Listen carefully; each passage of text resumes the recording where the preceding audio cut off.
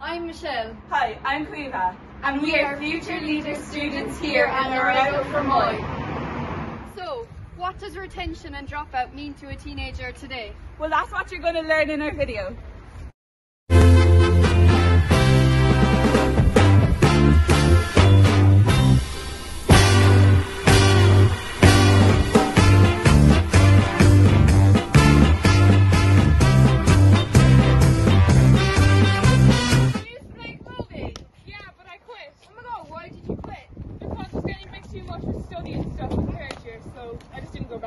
Carrie and I played, so much fun. You should definitely join again. Yeah, training's on Thursday night. You should definitely come. It's so much fun. Yeah, I will. Yeah, come on, keep playing. We conducted a survey of 100 students from Loreto Fermoy. Our first question was, what was the age that you started playing Camogie? The average answer was 12 to 14. Our second question was, do you still play Camogie?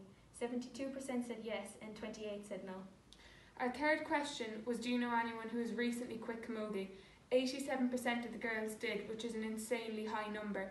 The main reason was last year with the juniors that they felt like they didn't have enough time for training and games. Another reason was that girls felt that they weren't improving, so they decided to quit. Successful player retention is to not wait until the player is walking away. So, what is club culture and what does it have to do with player retention? It is about behaviours, beliefs, symbols, norms and expectations. Some factors to consider and develop in your club's attempt to establish a positive club culture, a safe, non-threatening environment for all, and a strong sense of inclusion and belonging, welcoming of new players, members and supporters.